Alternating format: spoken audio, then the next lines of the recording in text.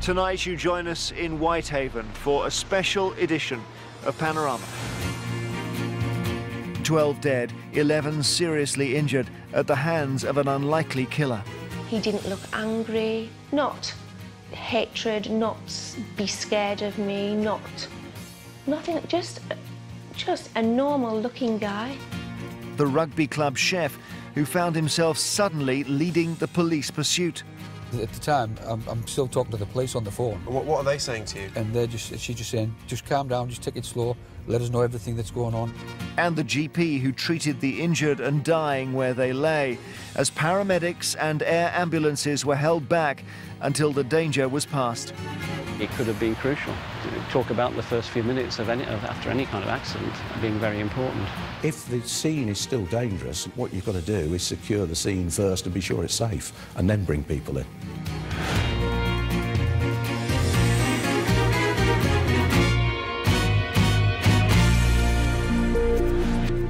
It is just 5 days since Derek Bird turned this quiet part of rural England into a terrible crime scene. In a matter of hours, he went from being a trusted cabbie and popular local figure to a notorious murderer. But was an earlier opportunity to stop him here in Whitehaven missed? Richard Bilton reports now from a community still in shock, where many feel compassion not only for the victims and their families, but also for Bird himself.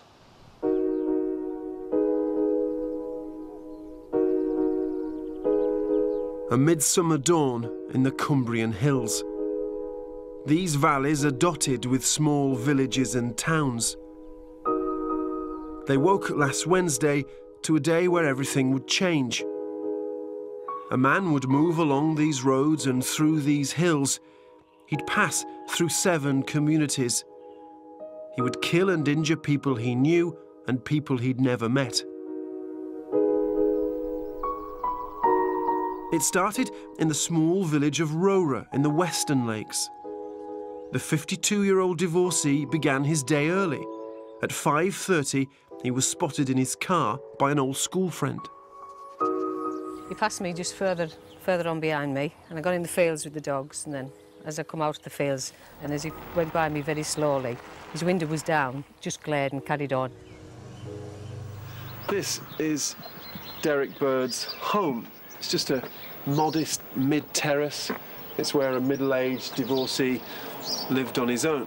Now, at some point in the early hours of Wednesday morning, Derek Bird armed himself with a shotgun, with a .22 rifle, and with an awful lot of ammunition. And he left this house for the last time.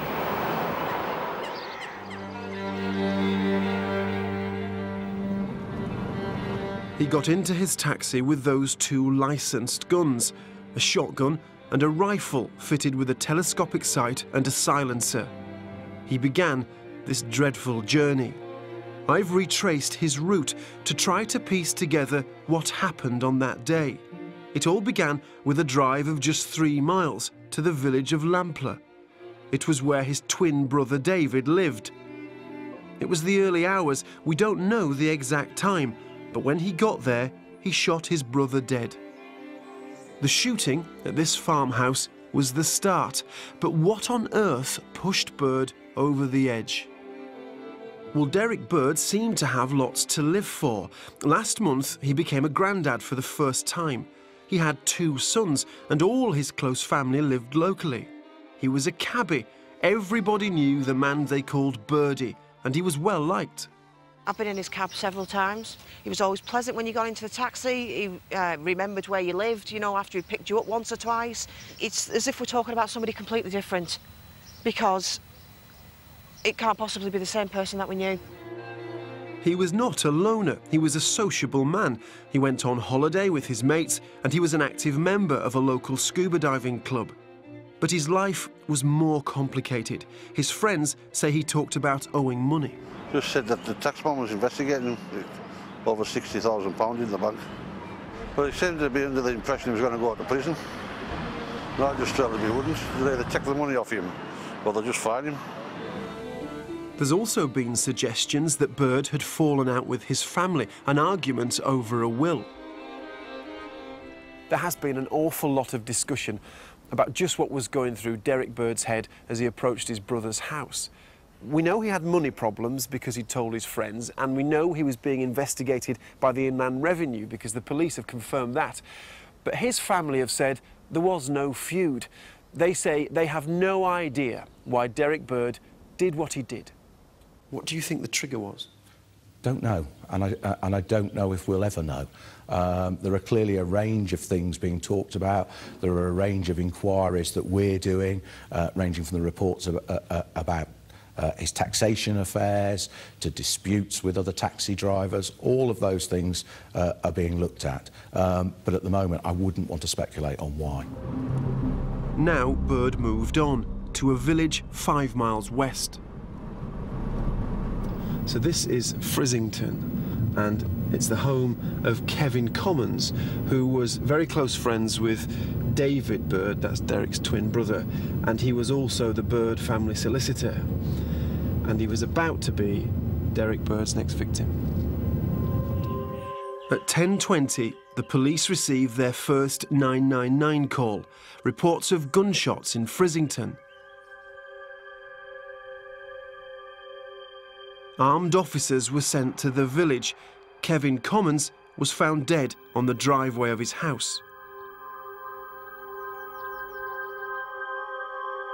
Bird fled the scene straight away and drove 6 miles from Frizzington to Whitehaven. It was half-term, the town centre was busy, and Derek Bird was arriving in Whitehaven. He'd killed 2 people at their homes, now he was on the streets. At 10:33, police received reports of shots being fired in Duke Street. We heard a huge bang. So we obviously popped our head round the door. So what was that? Thinking it was just a car backfired or something like that. Cumbria police are dealing with an incident in Whitehaven at the moment. Officers have cordoned off the Duke Street area. No further details are available just now. Derek Bird had killed again. His third victim was Darren Rucastle, a taxi driver who Bird knew. Darren Williamson, who's a former Marine, was working just yards from the shooting. As he was running around, he looked like he knew what he was doing with the gun. He was like sort of, you know, he wasn't just like haphazardly just shooting people. He knew what he was doing. He'd obviously had a lot of experience with the gun, but he knew what he was doing with that gun. Carol Youngs was the first person to try to help Darren Rucastle. As soon as I got to the door, I saw a man lying on the street. I had no idea a gun had been used. I just went to him because he looked, you know, he was lying in the street and nobody was going to him. As soon as I got there, it was clear he'd been shot. He had a huge wound to his face, awful. I dialed 999 on my mobile phone, said there was a man who appeared to have been shot in the face. When Carol called the police at 10:33, there was no sign of Bird, but he hadn't gone far. Somebody screamed, "He's back," and then I can remember shouting into the phone, "He's back, the guy with the gun, he's back." This happened so quickly, the next second, the man was standing, pointing the gun towards where I was on the street beside Darren, and then fired a shot. But Carol wasn't the target. Another cabbie, Don Reed, was shot and injured. Did you lock eyes with him then? Yes, he looked at me, and I looked at him, but I don't know. That was it. He didn't shoot me. What was in his eyes when you looked at them? Nothing. Perfectly, just like looking at you now. Not hatred, not be scared of me, nothing. Just a normal-looking guy. Derek Bird and Darren Rucastle had been friends, but in recent weeks they'd fallen out. One of the big issues for taxi drivers here in Whitehaven is pushing in that queue, effectively not waiting in turn for a fare. Lots of the drivers are angry about it. Derek Bird was very angry about it. And according to the other cabbies, Bird believed Darren Rucastle was one of those who'd not been playing fair. Whatever the reasons for the killing, Bird now drove away. What followed was an extraordinary piece of bravery. Paul Goodwin had seen the shootings and he decided to follow Bird. This is the first time he's told his story. And I said to the police, to the operator on the phone, I said, he's turning to Queen Street. I'm right behind him. So you followed him? Yeah. I got to about just as he's going around the corner, there's police coming down from the police station. And I see Mick Taylor running down here, just where this guy's here. Mick Taylor's the local town bobby, so right. Everybody knows Mick. So I pulled over and I shouted, Mick, get in my car, it's him in the taxi. So he jumps in? So Mick jumps in, and we starts off going up here on the left-hand side here. Okay. So in the chaos that followed the shootings, Paul Goodwin and a police officer were now pursuing the gunman.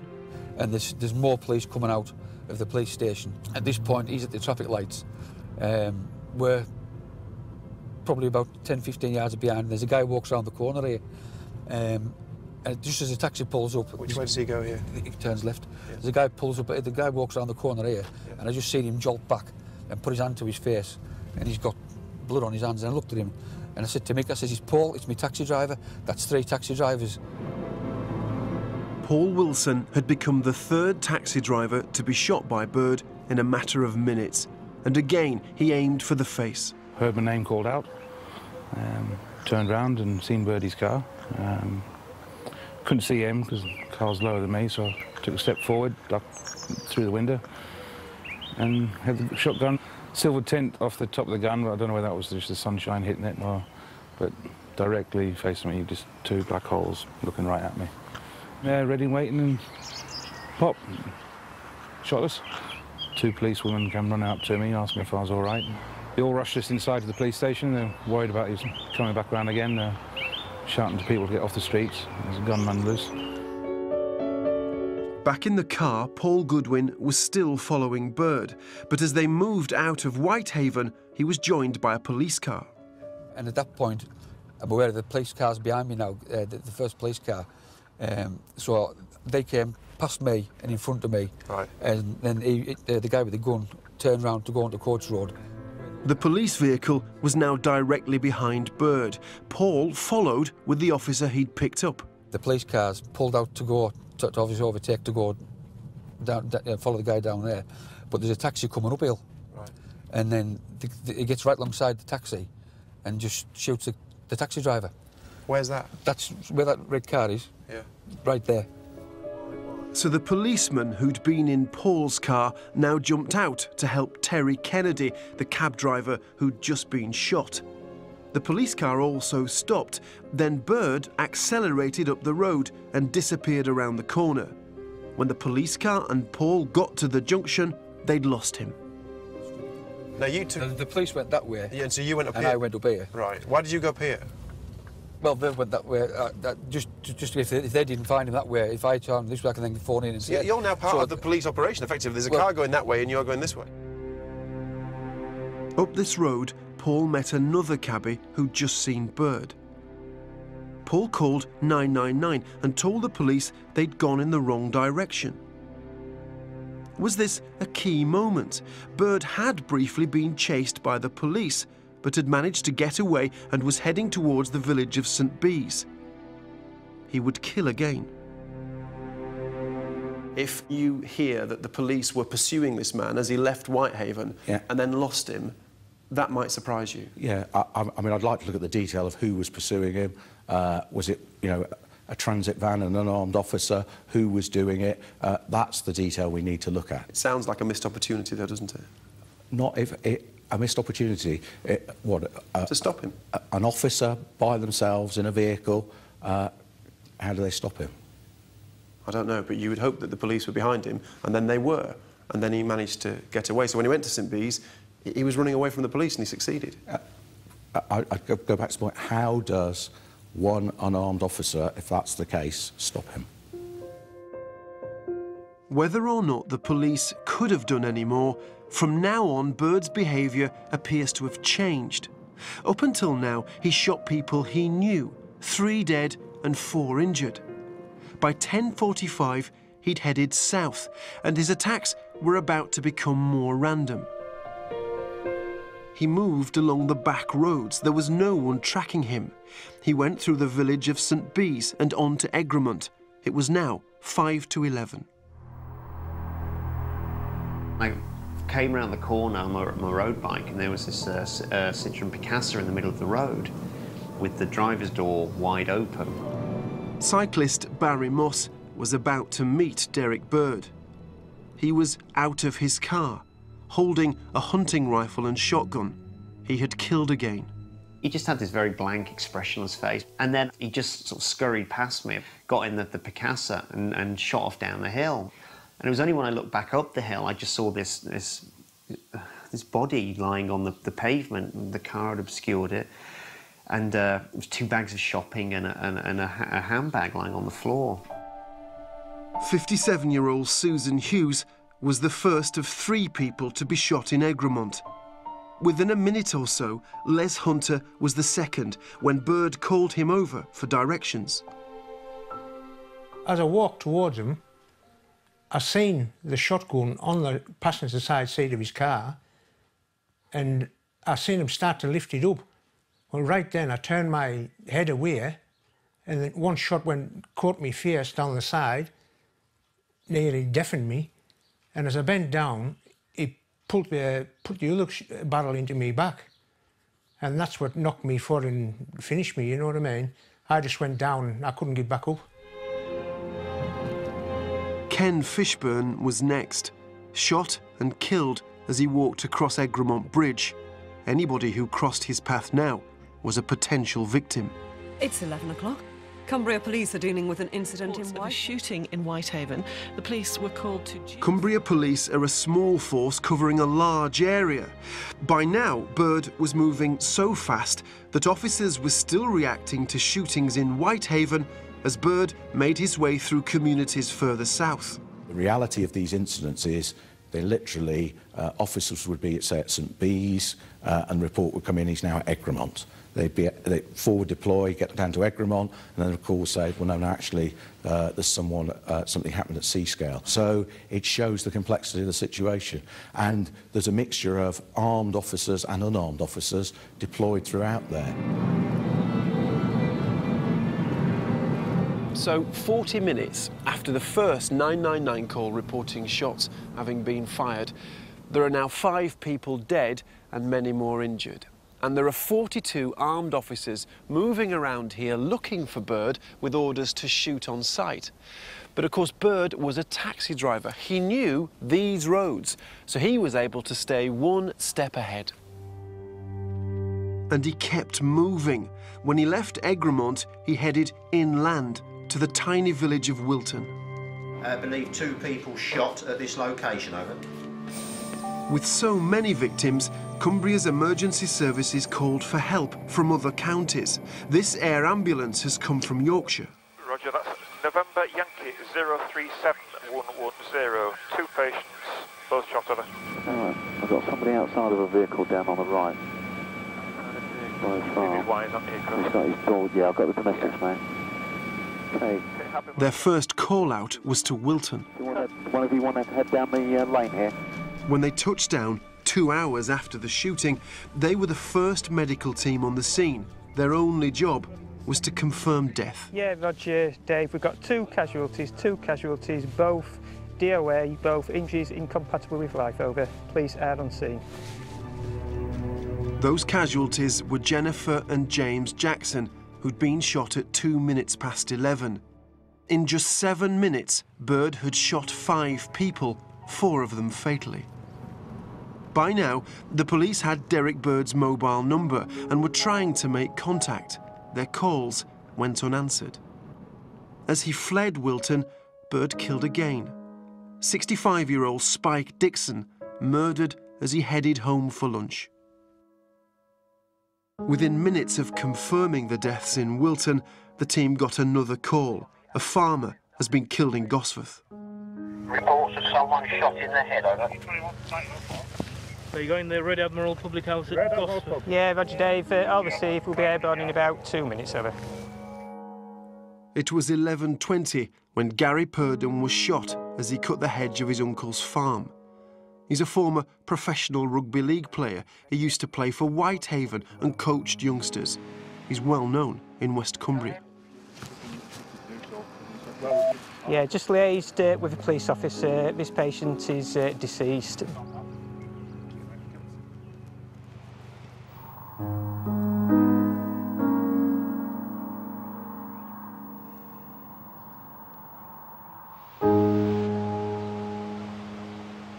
It was here, just up the coast at Seascale, where Derek Bird's murdering was at its most random.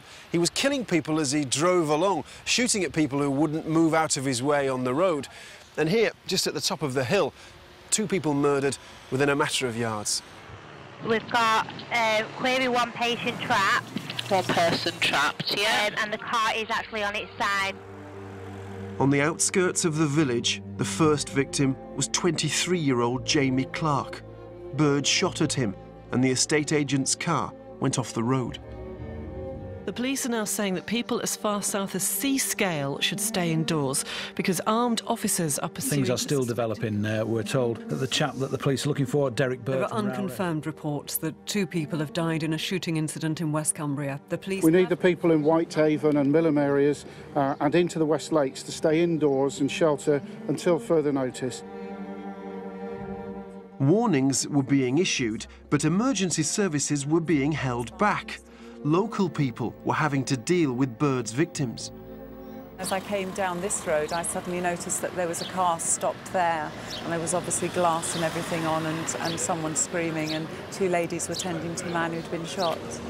The injured man was pub landlord Harry Berger. He was shot in the arm as he reversed to get out of Bird's way. Staff from the doctor's surgery cared for Harry in this community centre. Please, please, please. It was an hour and a half before he was airlifted to hospital, where he's now recovering. I gather that the ambulance services would not be let in until there was no danger. And I find it strange that my colleagues, nurses from the surgery, the members of the public were all helping out here, trying to look after the bodies or trying to help the injured man when the ambulance services were standing off. And it was certainly obvious at that time that the gunman wasn't in Seascale. That delay could have been crucial. You know, talk about the first few minutes after any kind of accident being very important. It was a concern we heard more than once. From the moment the shootings were declared a major incident, ambulance crews were held back by police until each area was considered safe. In some cases, it was hours before they were allowed in. If the scene is still dangerous and you've got someone on the loose with a .22 rifle, sound moderator and a sight, and you don't know where they are, what you've got to do is secure the scene first and be sure it's safe, and then bring people in. Travel this route, and part of the horror is in the arbitrary way Derek Bird decided who would die. Along the coast road, 64-year-old grandfather Michael Pike was cycling home when he was shot twice from behind. And then just a few hundred yards away, Bird approached Jane Robinson, an animal lover who had been filmed by the BBC along with her twin sister. Jane Robinson had been out handing out catalogues door to door along this road, and she was nearly home. She lived just around the corner. She was yards away from her own front door. Derek Bird pulled up and shouted over to her. He did with her what he'd done to other people. He asked her directions. She leaned forward to listen to him, and he shot her.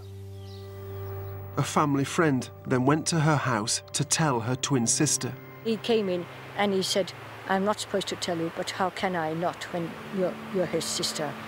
And he said, "I've got to tell you that Jane, and he didn't say had been shot, but I knew what he meant. Oh, she meant a lot to me, yes, very much so. We were very close. We may have the odd argument, but we were terribly close. We were 2 halves of the same person." Jane Robinson was shot at 11:29. She was the last person to die. Derek Bird drove into the Lake District, shooting as he went. We don't know why he chose this road, but the route would have taken him over the mountains and away from Western Cumbria. In the end, the choice was made for him. He'd badly damaged the car. By the time he reached the village of Boot, the right tyre had completely come off. The wheel rim was grinding along the tarmac. You can see from the scratch, the wheel's completely gone. He's just...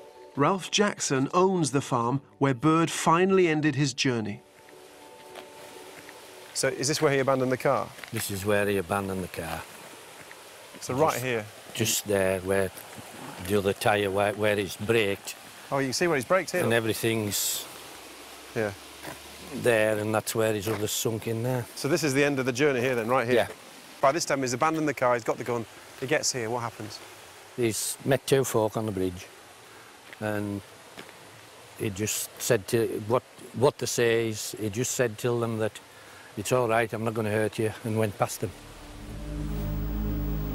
That was at 12:30, and the two walkers were the last people to see Derek Bird alive.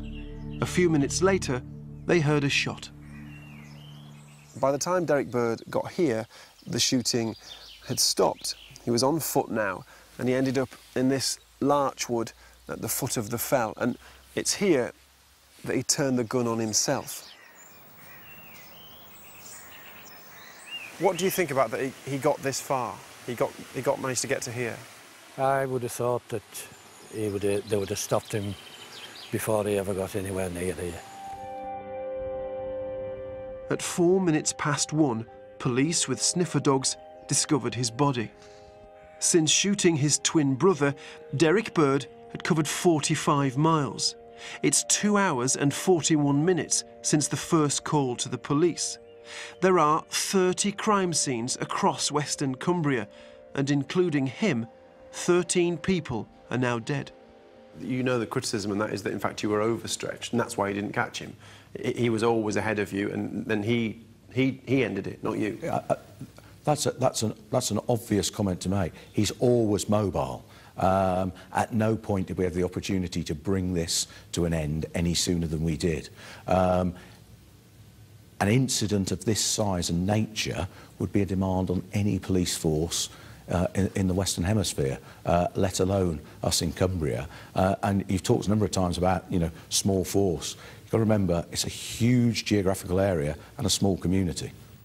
It is only 5 days since Derek Bird travelled across West Cumbria taking people's lives. The emotions are still raw, there is horror at what he did, but also a surprising amount of compassion for someone who turned against his own. What do you think of him when you think of Derek Bird? I think of him as a nice lad. I honestly do. Some people will say that's extraordinary. It's... I don't know whether it's because I like to see the good in everybody, but I'm not... I don't want to condemn him. Obviously, he has an effect. He's got to have an effect. But he's already ruined so many lives there. He's not going to ruin mine. I think you read about people who do horrific things and you hate them because they're monsters. In time, that's how that man will be remembered. But I just remember looking at the face of a normal guy. Richard Bilton reporting there. And last night, David and Derek Bird's older brother, Brian, described them both as very caring family people. He offered his condolences to the families affected by his brother's actions.